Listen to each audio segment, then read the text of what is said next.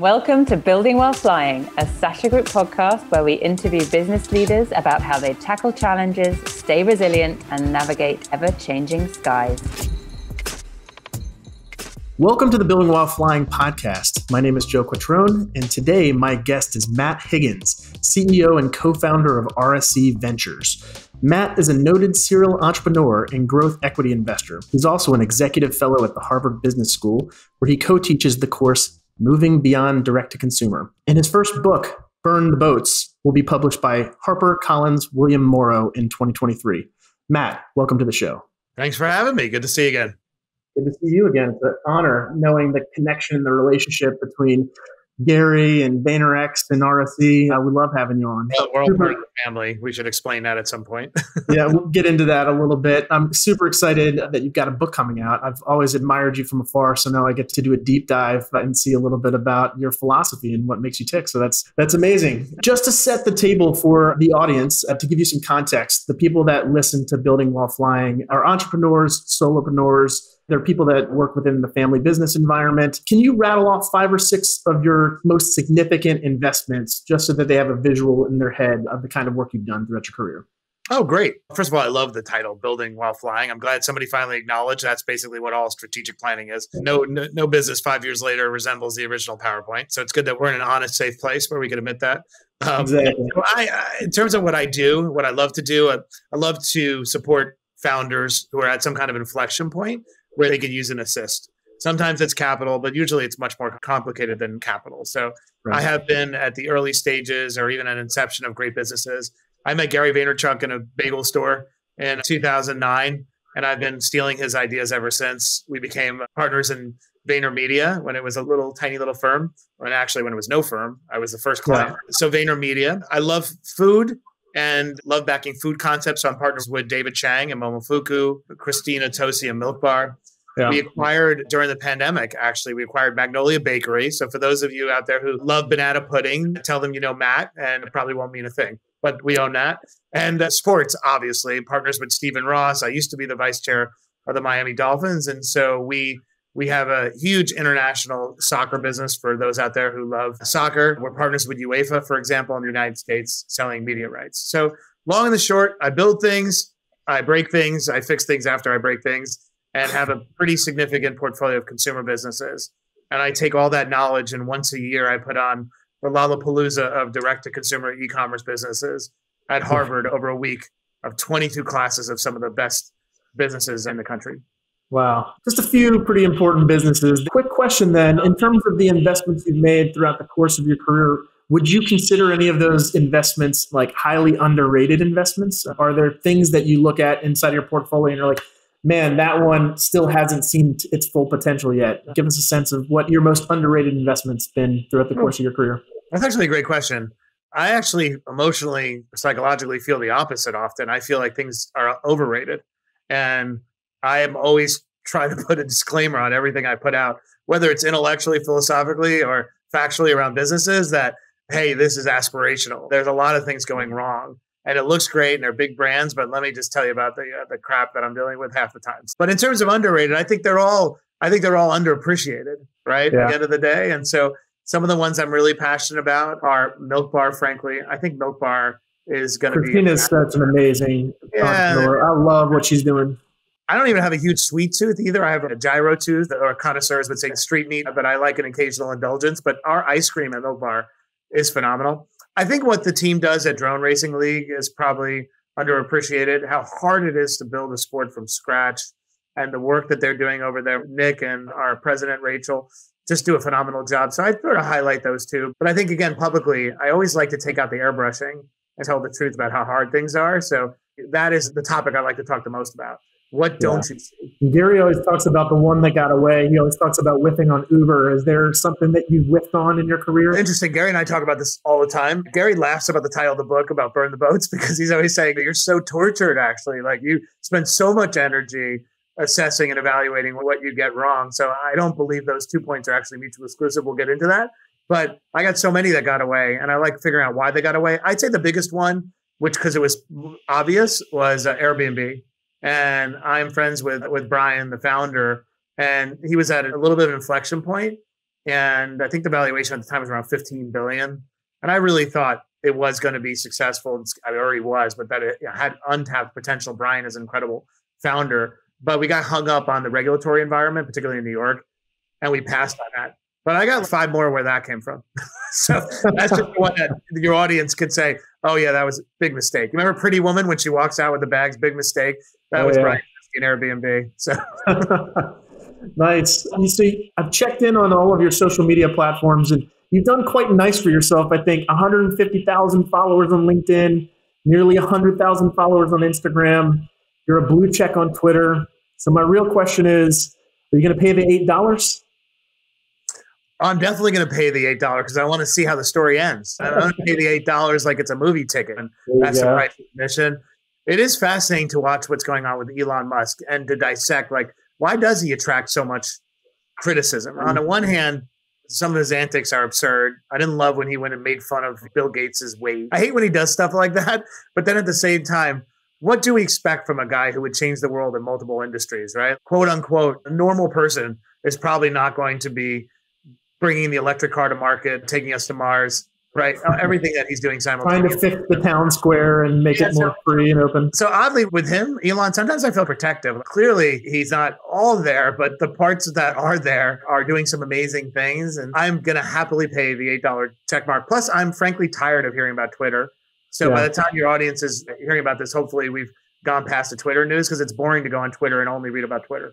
Yeah, exactly. So my real question buried in there a little bit is more about personal branding. You've been in business a long time. And back in your old days when you were helping us get past 9/11 and rebuild downtown, there wasn't a Facebook or a Twitter or an Instagram or a TikTok, but you were still a very successful businessman. Now, 20-something years later, we're all out there trying to build our online identity and stuff like that. Most of my listeners are out there in this conundrum right now. They're trying to build their online presence to try to get any kind of advantage they can. Can you speak a little bit to that? What kind of success have you seen as a result of having a presence online that's a little bit larger than most people? Has it given you a lot of interesting advantages, or is it too much time? Is it too much of a headache? Like, where do you sit on the whole online personal branding spectrum from a CEO perspective? Great question. And I sympathize to everybody out there who's trying to find their voice and break through. Number one, this debate is over. If you are still debating with yourself or with your team whether or not you need to show up in 2022, you're in trouble. So I'm going to spare you the trouble about whether you should be debating,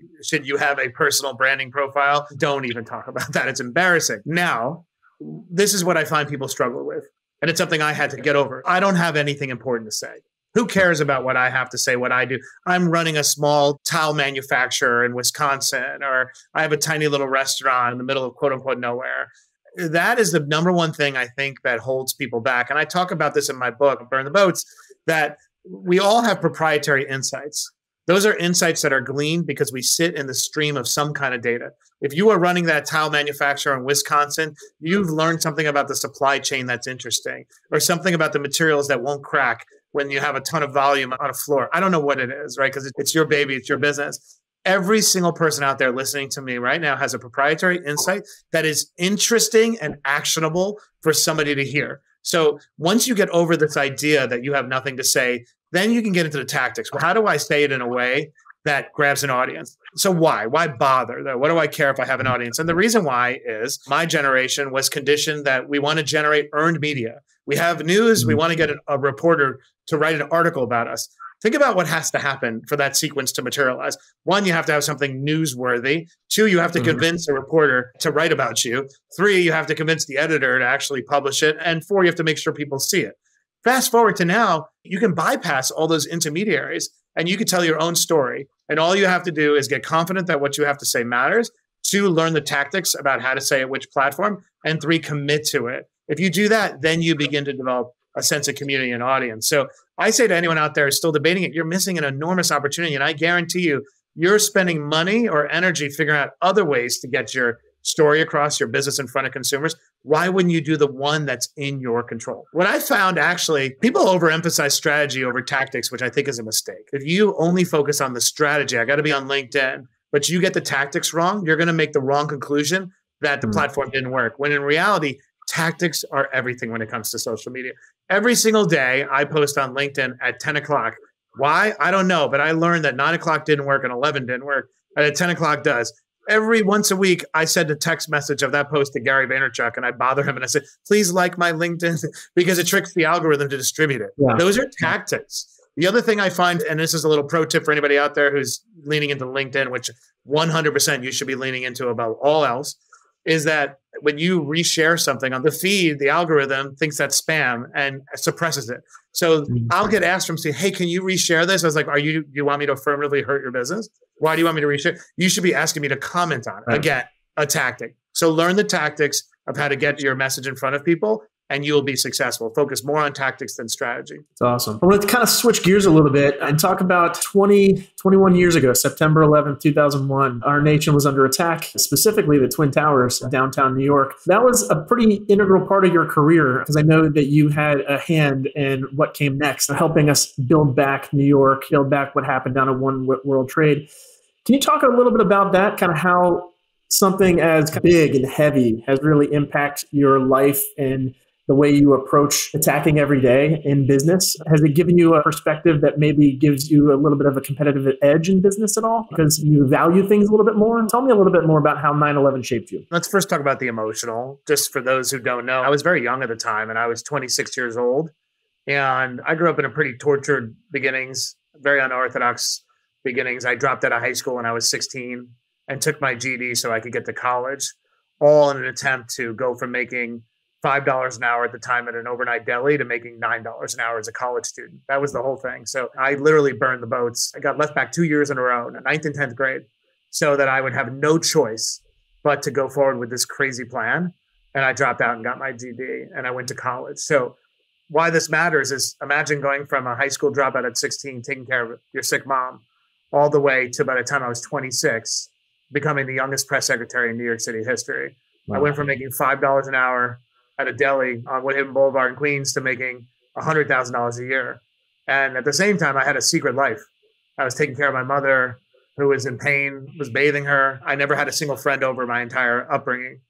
And so there was a duality to my entire existence, right? The secret life of shame, and then desperate to get to a place where I could take care of my mother. The first day on the job in April of 2001, my mother died that morning.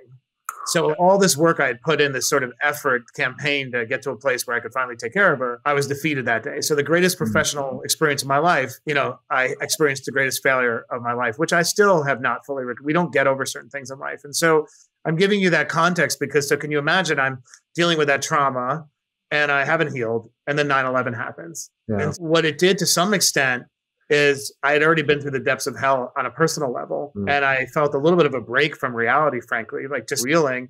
And then the worst terrorist attack in history happens. And so I was able to throw myself into it. What would be more important than devoting yourself to the recovery of the United States? And I spent every moment of my life for 2 years straight at Ground Zero. In fact, I got rid of my apartment and I moved to Ground Zero. I was in a building overlooking the site. And I would write speeches for the governor, the mayor. I would bring every president and prime minister of every country in the world to the site to show them what happened, to build support for the coalition to basically attack Al-Qaeda. So all these emotions are swirling in my head. I would say I have still not processed what I saw that day, if I'm being honest. And I don't watch tapes of it. I've never watched a single tape. I've never watched a show devoted to 9/11 because I don't want to reconnect with what I saw standing on that corner underneath the Trade Center. On a political level, on a leadership level that applies to everybody listening, that I learned that the first rule of crisis management is to just show up. If you think about Mayor Giuliani back then, and I mourn the loss of the mayor that I remember outside of current politics, but the mayor back then was the right person for the moment. And what he taught me is how important it was to do that first press conference within an hour of the attack happening, and basically to send a message to everybody that we were in charge. And I organized that first press conference. And I remember a reporter asked that afternoon, Mr. Mayor, do you know how many fatalities we will have? And he goes, I don't know, but I know that it'll be more than any of us can bear. And then he was asked about who might have done this. Do you think this was an attack motivated from the Middle East? And he said how important it was that we don't scapegoat. So just hit all these messages. My point is, I watched the juxtaposition with President Bush at the time during those first few days. And he was criticized for circling in an airplane during the attacks. And again, probably unfairly because they were protecting him at the time of the attack. Right. But by the time that Thursday came around, the attack was on a Tuesday, Thursday, I accompanied the President of the United States to Ground Zero. And then we did an event where he demonstrated to the world, not only is the United States in charge, not only will we get back on our feet, we will retaliate. And I remember he stood on top of a pile and he grabbed a bullhorn from a firefighter. And he said, somebody says, Mr. President, I can't hear you. And he goes, I can hear you. And soon the people who did this will hear us too. That one message transformed the way we viewed the president. So I have taken those lessons with me my entire career. It's the most important rule in a crisis is to show up. Show up for whoever needs to hear your voice, but also show up for yourself. If I had one tattoo, and again, I've been debating a tattoo for 48 years, maybe this is the year. If I had one tattoo that would be worthy of putting on my body that I would never have to erase when I woke up for maybe a night of having a few too many drinks, it would be face everything. So that's what I learned from 9/11, face everything. Wow. And speaking about face everything, you mentioned the president speaking with a firefighter. And there's been some energy over the past 4 years, I think, to try to create a National First Responders Day every October 28th. I don't think it's completely federalized yet. But how much do you think about those people that you worked with day in and day out for 2 years, the folks that showed up and faced it? I know we've also gone through the pandemic recently, and I think every day about how much people in the hospitals are really the true heroes. How much do you think about those people and really thank them for we get to come in here and have interviews together and talk about business, but there's people out there on the front lines every day. I think about it all the time. And there were 343 firefighters who were killed on 9/11. And one of them was Terry Hatton. And he was the husband of Beth Hatton, who was the mayor's executive assistant at the time. So here she is inside the building managing the mayor. And at the same time, her husband is responding to the site and was killed. And I think about the first time we showed up at the hospital, I think it was around 2:00 in the afternoon, and there was a line of gurneys and all these medical personnel, doctors and nurses ready to receive all the incoming wounded.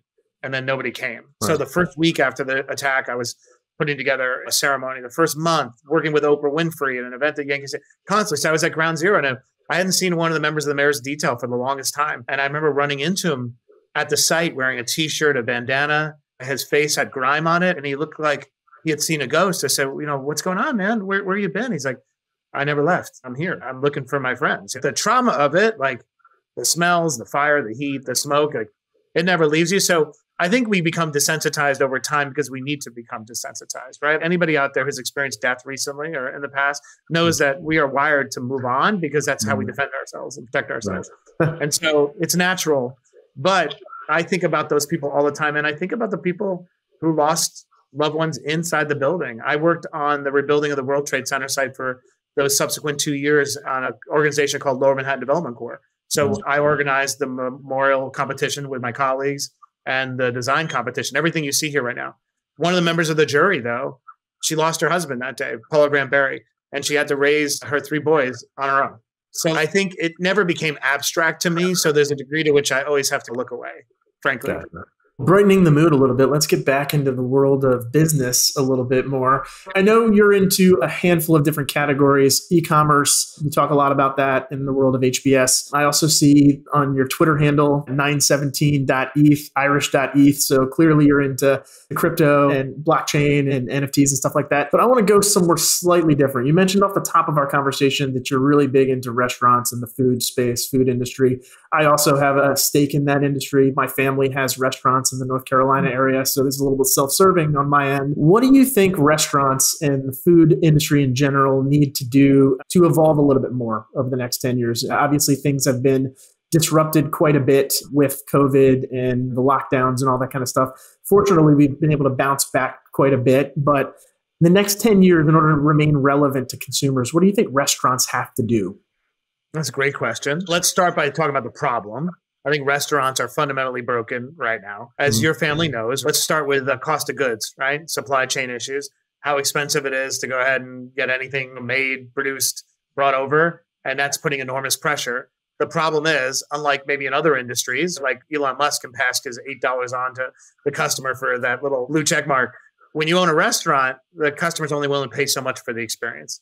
Right. So I think problem number one is that there's a misalignment of what it costs to run a restaurant and what a consumer is willing to pay. 2 is labor. Obviously, labor has gone up dramatically, which is great because it lifts up the population. But at the same time, it's not like the mom and pop restaurant owner can charge more. Second problem. And of course, real estate, right? So a lot of the reasons why restaurants end up going under is that your biggest fixed cost is real estate.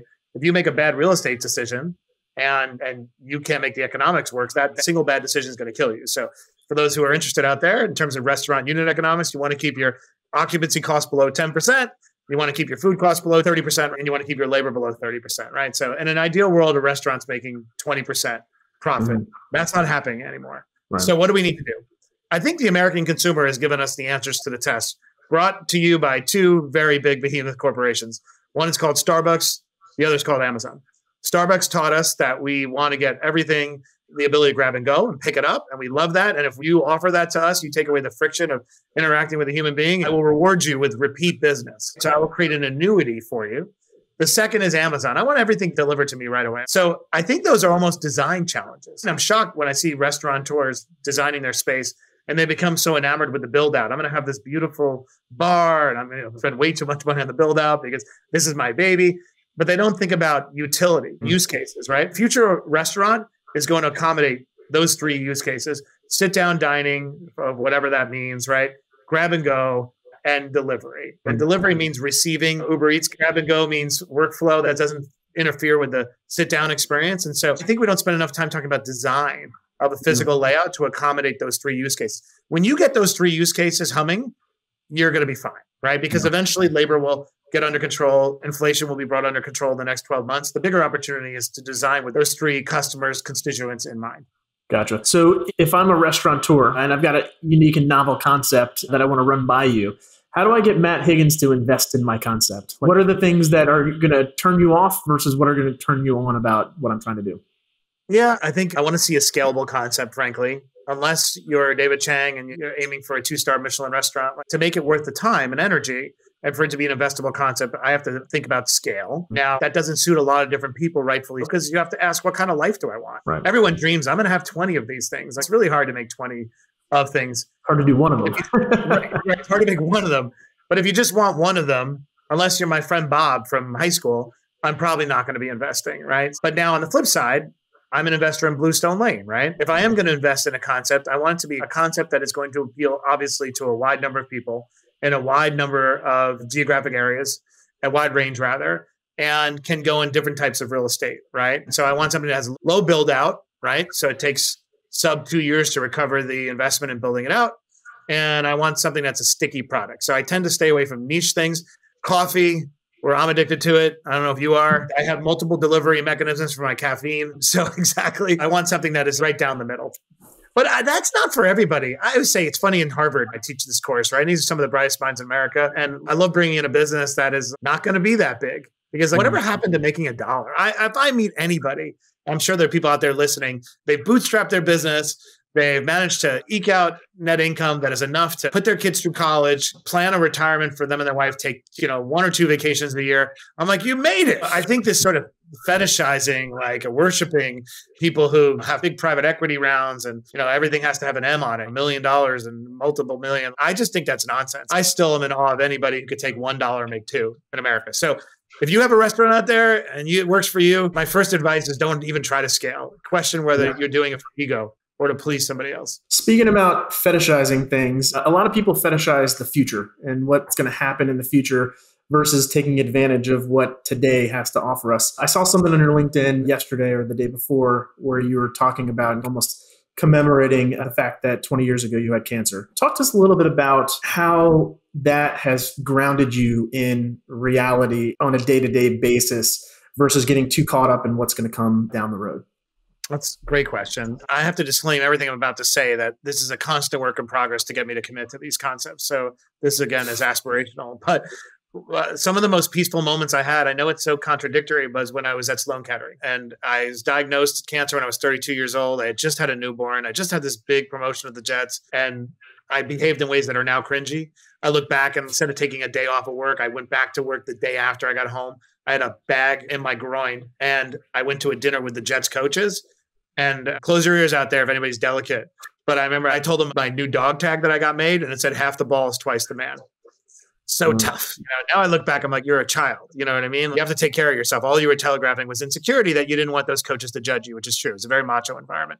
So my point is, but once I knew I wasn't going to die, at least not that day, we're all going to die, but it wasn't imminent, that I found what was fascinating is that all the thoughts that I would typically think about in the period where I thought this might be terminal didn't hold up against the prospect of imminent death. the New York Times real estate section, all the brownstones I was dreaming about didn't work. The new car I was going to get one day, hopefully get enough money, buy a plane, all these things I would think about didn't matter when I was faced with the prospect of death. And my takeaway from that is the reality that we walk around with every day. Death is imminent. We just don't know when. We know how many days we've used up. We just don't know the denominator, right? So we lose sight of that. So what I took away from cancer was anything I could do that would bring me back to the present and be aware of my own mortality is a gift. And so I downloaded an app on my phone. This sounds completely out there. It's called We Croak. And 5 times a day, it pings me and a quote comes up on my phone from Socrates or somebody in a different way to remind me that you are in fact going to die. Right. Yeah. And so what does that do? It brings me back to the present. So my advice to anybody out there, the present is really a gift. So anything that can bring you to the present is something you want to grab onto. So what does that mean? Try to eliminate the need for lying. Try to eliminate the anxiety that makes you have to worry about the future. And honestly, any way you can bring death, mortality into your life, as crazy as that sounds and contradictory, do it because it's going to bring you back to the present and make you savor the day. It's going to give you more appreciation. That's amazing. All right. Burn the boats. Burn the boats. I have to know, where did the title come from? It sounds like an amazing title, and I can't wait to read it. But give me a little bit of 2 cents on where you got the title. Okay, title. All right. First of all, burn the boats is a concept and a phrase that actually goes back all the way in recorded history. The idea that a military general needs to go all in by eliminating the escape route is said literally burn the boats in some cases, but Caesar had a different way of saying it when he crossed the Rubicon. So I was always obsessed with this sort of notion of complete and total surrender to the objective, to submit to the objective, because I'm somebody who has always grappled with anxiety, and because of my upbringing, I had a lot of PTSD, nervous little kid, always looking for the cavalry coming. So it just dealt with a lot of those issues. And I would always say, what's it going to take for me to commit? I hate that I hesitate. Right? And I remember when I was working with Rex Ryan at the New York Jets, for any Jets fans out there, and we were playing Pittsburgh in the playoffs. And Rex gave this impassioned speech to the players about, I need you to go all in just once. And he tells the story of Cortez. He burned the boats. I just need you to win one game. And he was teary. And I was like, damn, I want to play. I'm ready. And then we went out and we won that game. And the Times did a big article about it. And they told about the speech that I was there for. And it always stuck in my head. And then years later, when I thought about the book that I want to write this book against Plan B. I want to write the definitive book about how to commit to Plan A. And I remember the speech and I remember the words, burn the boats. So that's the bottom line.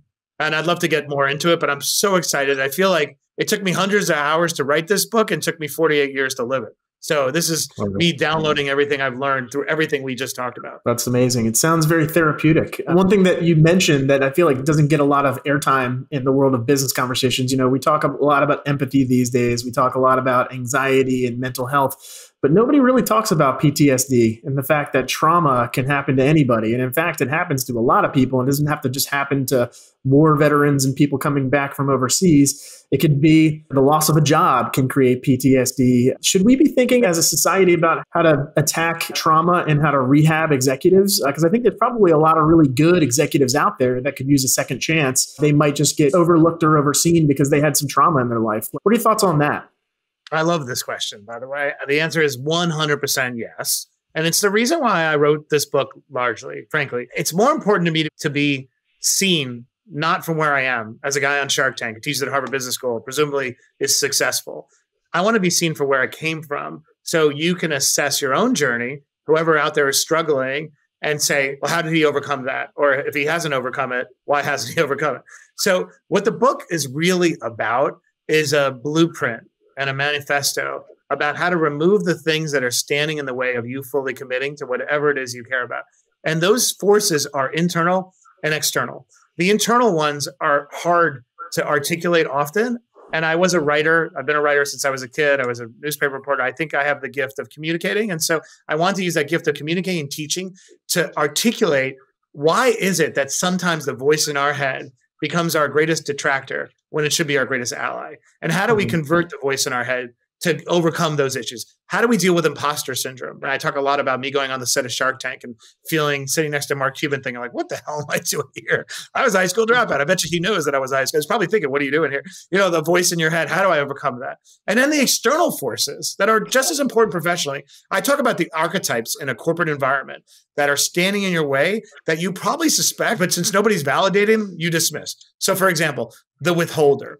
The withholder is that boss that you just did something great. You've been working all night long and it looked great. And then you go to meet with them and they're like, I mean, it was fine, but you missed those 3 paragraphs. Like, frankly, like I know Bill would have done a better job. And you're like, withholders are the type in a corporate environment who know that by withholding praise, especially to those who are pleasers, they know that the way to destabilize you and keep you feeling not entitled to a promotion or not entitled to take their job is by keeping you destabilized and withholding praise. So burn the boats really isn't about burning bridges. It isn't about burning the boat when you're still on it. It's about eliminating those things in your life that prevent you from committing. And the reason why on the cover, if you see it, here's my book, by the way, on the cover, the boat I used is not some boat from 1519 with Cortez or whatever. It's supposed to be a kid's boat, right? It's supposed to be the bathtub, because a lot of the boats that are standing in the way come from childhood trauma, shame, all the issues that we dealt with that we haven't dealt with. So now I talk a lot about this because one of the things I hate about social media is this tidy little narrative. And we all know it intuitively. I too had stumbles when I was younger, but I overcame them. And here's how I overcame them. And now I'm great. No one does the real thing, which is this. I had troubles. I overcame them. Oh no, the PTSD caught back up with me again. Humans, we make 2 steps forward, 1 step back. We regress. All of us who's listening to us regress. I like to talk more about the regression than I do about the progression, because you can relate to the regression more. So in the book, I talk about a lot of uncomfortable things that to this moment, as I talk to you, I regret. But I felt like I needed to share them so that I could be seen fully from the totality of my journey and not the person on Shark Tank. My hope is somebody out there listening who feels like the die was cast because they made a tough decision, because they're dealing with trauma from divorce or being fired, reads my story and said, okay, I see how you engineered it and I see how it worked out. And you've given me a little bit of confidence that maybe I could do the same thing. So at the end of the day, this is a story about hope. This is a story about... I love you saying that. Honestly, it is. I hate small talk. My wife's always laughing because I'm such a pseudo extrovert. I'm really an introvert because I'm in my head all the time. But I love talking about vulnerability and the things we all suffer with, because I don't know why that's not the conversation we're having all the time. Yeah. It feels like this is a layer of the universe that we all share. Fear of death, imposter syndrome, voice in our head trying to undercut us, or feeling that we're not good enough. Like, what's it finally going to take for me to feel successful? All these issues, we never talk about them collectively. We package everything into a bow. And that's, again, back to social media. I look at Instagram. First of all, stop lecturing me. Why aren't you commiserating with me? My book is an attempt to commiserate with you rather than lecture you. And all the shame that I shed in this book is an attempt to let you know that I too struggle, just like you. And by the way, there's no end point. You're never going to fully get over it. We're going to manage through it.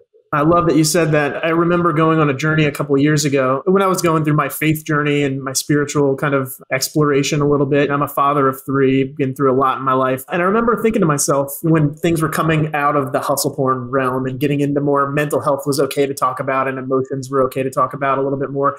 But I remember thinking to myself, every time I go on LinkedIn, which is my favorite platform, I love talking about business and culture and stuff like that. But I remember thinking, everybody's talking about how well they're doing. And so I just put a little piece out there and I said, hey, I know everybody's crushing it, right? Because then people know that I work for Gary, so that word crushing it tends to resonate with people. But then I said, if for some reason somebody is not crushing it, my DMs are open. Feel free to reach out to me. I'd love to talk to you. I was amazed. The next 3 hours, 100 people had DM'd me. And I was talking to people from all over the world about this trauma that they were experiencing in their business and professional life, or even with their family.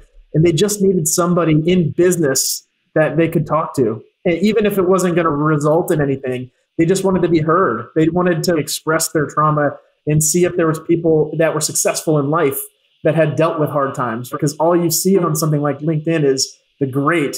You see the resume, you see the achievement, but you don't see the regression that Whitley were talking about. So I think that's very... Well, you did what I was trying to do in the book and how I talk about reframing shame.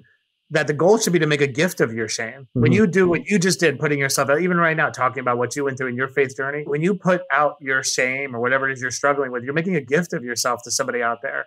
That's why I want to reframe the conversation with this book, that the object of the exercise of this life that we're in right now, this journey, is not to get over it.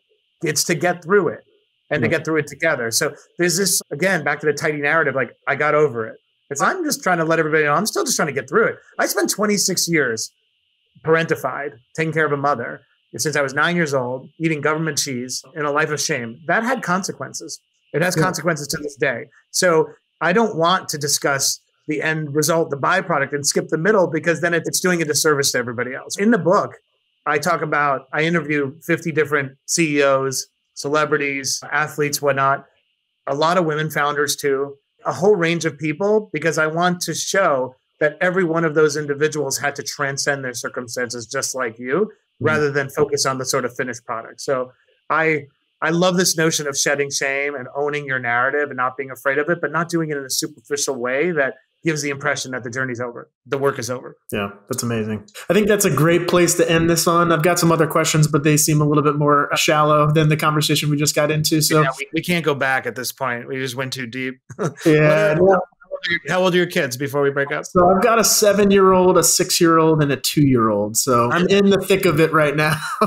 Yeah, I'm 43 right now. So I need all the tips I can get in terms of getting my energy back and all that kind of stuff. But work from home has been a blessing. I moved my crew to Nashville about a year ago, and we're outside of Nashville right now. We built a big house out here. They've got some land and some yard space and stuff like that. So we're trying to do the thing. We're trying to figure it out. I make it back to New York once a month to hang out with Gary and crew, do a 4Ds, all that kind of stuff. But yeah. I always say to any dad out there, and I don't think we talk about fatherhood and how much weighs on dads too, right? I know what my epitaph, what I wanted to read was, "Herein lies the dad who did the best he could." And that's not just like rhetoric. Like, I agonize over being a great dad. But I always say, if you're a father and you're even asking the question, how do I be a great dad? You're probably doing a great job. So thank you for taking the time. This has been great. Let's get one next time I'm in Hudson Yards, and we'd love to have you back on the show. Maybe when the book comes out, we can do another thing, kind of do a postmortem, maybe do a live or something like that, and get some questions from our audience. That would be great. Thanks for joining us. And everybody, I hope you enjoyed our time with Matt Higgins. Thanks so much for having me. Everybody out there, Burn the Boats comes out February, right about now. And catch me on LinkedIn.